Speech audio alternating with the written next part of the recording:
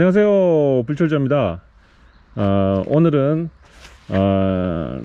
쿼드 출고 이전에 제가 몇 가지 트릭이라든가 자세, 몇 가지 팁 이런 걸 간단하게 좀 알려드리려고 합니다. 일단 이런 턱이 있는 경우는 두 가지 방법이 있어요. 가장 간단한 방법은 타고 올라가는 거예요. 이 부분을 타고 올라가는 거예요. 지금 이 바퀴보다 높이가 더 높아도 상관없습니다. 오늘 간단하게 자 한번 당깁니다. 여기서 붙인 상태, 앞쪽으로 약간 살짝 민 상태에서 당기면 이렇게 타고 올라갑니다. 아주 간단하죠.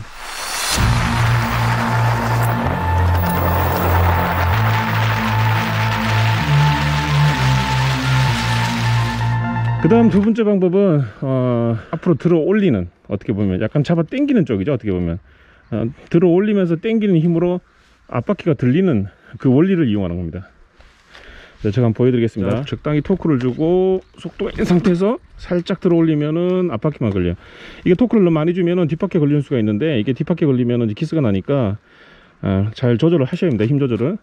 그 다음에는 어떻게 하냐, 뒤쪽에 하부가 걸리지 않은 상태에서 뒤만 살짝 들어주시면 이렇게 들어주시면 됩니다. 내려오는 요령도 똑같습니다. 이것도 내려올 때는 뭐 두 명이 잡고 내려오거나 뭐 이러기도 하는데, 그럴 필요 없습니다. 내려오는 요령도 간단합니다. 이것도 토크를 이용해서 하부가 닿지 않게 앞으로 좀 나가주는 거죠. 자, 가면서 당기면서 로터를. 됐죠?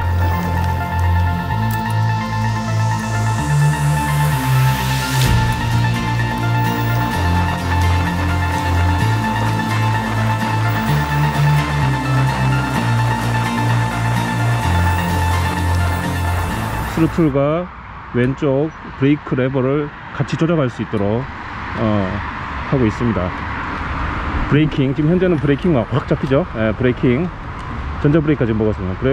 지금 경사가 상당히 심한데 전자 브레이크만으로 지금 내려가질 않습니다. 거의 조금씩밖에 안 내려가요.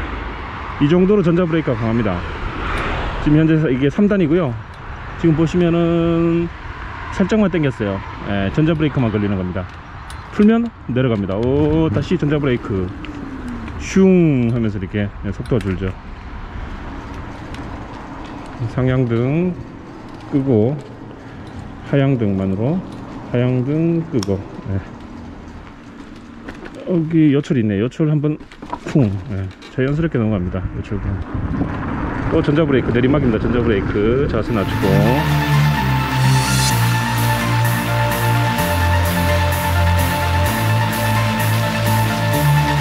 그 다음에 이제 발 포지션 부분을 제가 설명을 드릴게요. 일단은 발판이 이렇게 이제 넓은 기체들, 좁은 기체는 상관없어요. 이렇게 넓은 기체들은 좌우 중심을 잡아야 돼요. 왜냐하면 타이어가 라운드형이기 때문에 오뚜기처럼 중심을 잡아야 돼요. 중심을 쉽게 잡으려면 가운데 두면 좋겠죠. 앞발이든 뒷발이든 이렇게 가운데 주면 제일 좋습니다. 이렇게 두는 이유는 이제 약간 점핑이 되거나 의도치 않게 점핑이 되었을 때, 아니면 제가 의도해서 점핑을 했을 때, 착지했을 때 안정적으로 착지하기 위해서, 좌우가 균형이 흐트러지면서 넘어지지 않고 안전하게 착지하기 위해서 제가 이렇게 발 포지션을 이렇게 둡니다. 이 앞발의 위치는 무게중심이 오는 대로 두면 됩니다. 그러니까 한 발로 들었을 때, 예를 들면 이 발을 띄었잖아요. 발을 띄었을 때 이 한 발로 균형을 잡을 수 있는 발 포지션이면 돼요. 결국은 어떤 얘기냐면, 이 팔과의 핸들 간의 거리, 그러니까 속도에 따른 이 당겼을 때의 머리의 이 위치에 따라서 달라진다는 거죠. 자세가 뒤쪽으로 있으면 이 발 포지션은 약간 좀 뒤쪽으로 가고, 속도를 내기 위해서 앞쪽으로 숙이면 한 발로 버틸 수 있는 위치가 더 앞쪽으로 오겠죠. 이런 식으로 거기에 맞춰서 앞발의 위치는 정하시면 됩니다.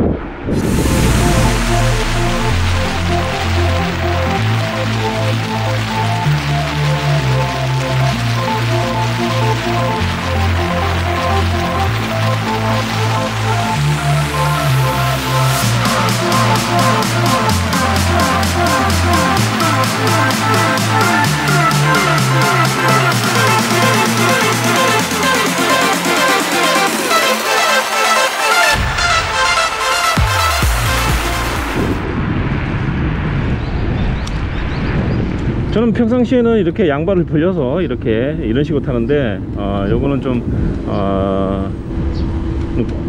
입문자분들한테는 좀 위험할 수 있어요. 요거는 좀 나중에 많이 익숙해지고 난 다음에 취하는 자세예요. 상당히 위험한 자세예요. 몸의 균형을 잡을 수 있을 정도로 익숙한 사람만 가능합니다. 저 같은 경우에는 한 중속 정도는 이렇게 하고 다닙니다. 이게 발이 상당히 편하기 때문에. 아니면 좀 쉬는 모드일 때 이렇게 하고 다닙니다. 이렇게 발 포지션을 하게 되면 급브레이크, 급가속에 대해서 대응을 잘 할 수가 없어요. 그렇기 때문에 미리 몸을 조정을 해줘야 됩니다. 몸무게를. 자, 예를 들면은 제가 지금 1단에서 이제 2단 3단을 올려 보겠습니다. 앞으로 튕겨나갈 때 미리 자세를 앞으로 취하고 당깁니다. 이렇게 튕겨나갑니다. 다시 몸을 앞으로 하고 당기고 몸을 뒤로 하고 급브레이크. 이렇게 균형을 잡아주면 이 발 포지션도 전혀 문제가 되지 않습니다. 근데 고속에서는 위험하니까 고속은 하지 마시고요. 이것도 아주 익숙한 사람, 한 최소 한 2년 이상 정도는 경력이 있어야 됩니다. 그 다음에 이제 일반적인 발 포지션은 대부분 아마 대각선으로 왼쪽 발 앞발이나 오른쪽 앞발을 사용하실 겁니다. 뒷발은 이렇게 잡으시는 분들도 있고요, 이렇게 잡으시는 분들도 있고, 이렇게 하시는 분들도 있어요. 좌우가 대칭되게끔 이렇게 하시는 분들이 많을 거예요. 저도 옛날에 그렇게 탔었습니다. 오랫동안 탔었는데 그게 이제 오래 타면서 이제 약간 문제점이 있다는 걸 알게 됐어요.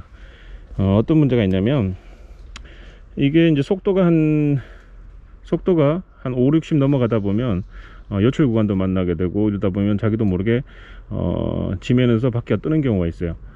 그런 경우에 잘못하면 착지 균형이 안 맞을 수가 있어요. 좌우측으로. 그러면서 삐끗하면서 넘어지는 경우가 있어요. 저도 그걸 경험해 봤고, 그래서 이건 좀 균형에 문제가 있다. 그래서 애당초 처음에 발의 포지션을 놓을 때부터 가운데, 균형이 흐트러지지 않게 가운데, 뒷발도 가운데 오도록 연습을 했어요.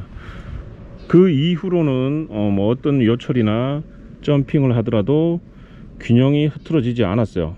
이게 상당히 중요하더라고요, 제 입장에서는. 제가 말씀드리는 거는 어떻게 보면 좀 입문자들한테 말씀드리는 거 아니에요. 최소 중급 이상 유저분들한테 말씀드리는 거예요. 스타트를 한번 해보겠습니다. 스타트. 자, 뒤쪽에 발을 지지하고 몸을 앞쪽으로 두면서 스로틀을 당기는 겁니다. 자, 하나, 둘, 셋. 이런 식으로 나가죠. 다시 균형을 잡고 브레이킹. 다시 이렇게 당기면 이렇게 휠스핀 납니다. 타이어 보시면 타이어가 좀 달았죠. 앞부분도 보시면 타이어가 쓸렸죠. 휠스핀 때문에 그런 겁니다. 이거는 이제 13인치고 접지 면적이 좀 넓다 보니까 휠스핀을 내기가 쉽지가 않아요. 웬만한 출력 아니면은 13인치 바퀴는 휠스핀 나기 만들기 쉽지가 않습니다.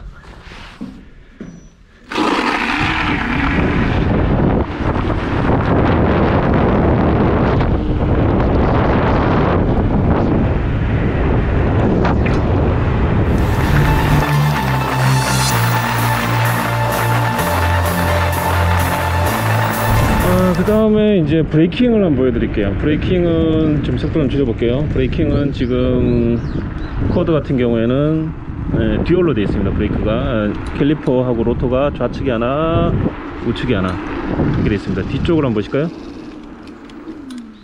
뒤쪽도 마찬가지로 좌측과 우측으로 두 개가 있습니다. 이렇게 좌우로. 자, 브레이킹은 저기 앞에 그 정지선에서 한번 브레이킹 해보겠습니다. 차량 없고요. 당기고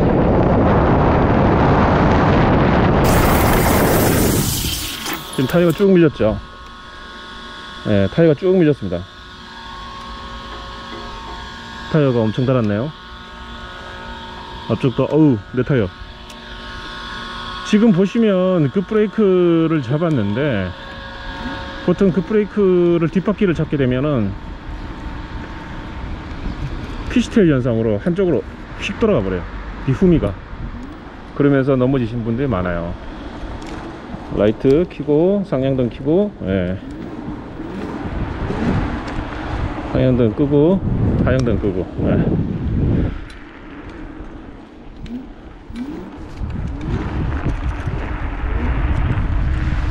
여기 가방턱은 좀 이런 건 간단하게 이렇게 간단하게 점핑하면 됩니다. 그래서 이제 브레이크를 가능하면 앞쪽과 뒤쪽을 동시에 잡아야 돼요. 이거를 또 피시테일 현상이라든가 아니면 앞바퀴가 슬립 나는 걸 방지하기 위해서 가능하면 끊어서, 여러 번 끊어서, 예, 정지를 해주는 것도 좋습니다. 저는 아주 급하게 급브레이킹 할 때는 한 2번에서 3번 정도를 잡아줍니다. 예를 들면은 자, 정지에서 쓴다고 했을 경우에 이런 식으로 이제 급브레이킹 같은 경우에 한 2번 정도, 한 3번 정도 끊어서 셋. 자, 속도 내고 자, 이번엔 2번에 멈췄습니다. 이제 이게 브레이킹의 가장 기본적인 요령입니다. 타이어가 락이 돼서 슬립이 안 되게끔 브레이크를 끊어서 뭐 한 번이든 2번이든 3번이든 끊어서 잡아주는 원리입니다.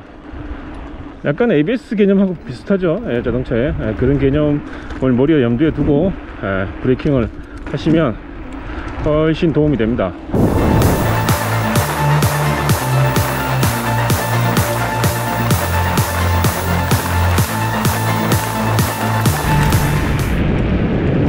서스감은 누르면 이 정도입니다. 이 정도 적당해야 됩니다. 기체의 속도, 성능, 토크감, 전반적으로 밸런스가 맞아야 됩니다.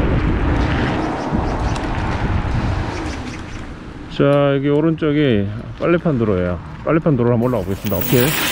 어이구, 자, 장난 아니죠. 슬립 나면서 치고 올라갑니다. 이때의 서스감을 한번 보시죠. 잘 표현될지 모르겠는데 여기 짧은 오프로드 코스가 있습니다. 예. 서스감을 확인해 보기 위해서 제가 이 구간을 한번 천천히 달려 보겠습니다.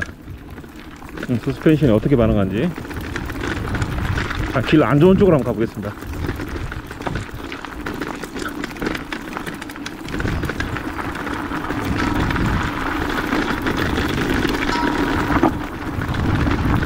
그러면 천천히 가보겠습니다. 서스감 때문에.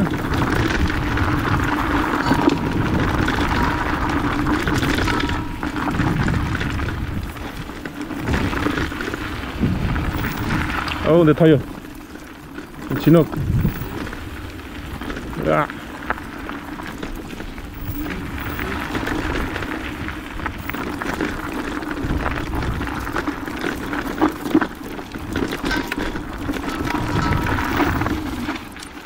차가 오네요.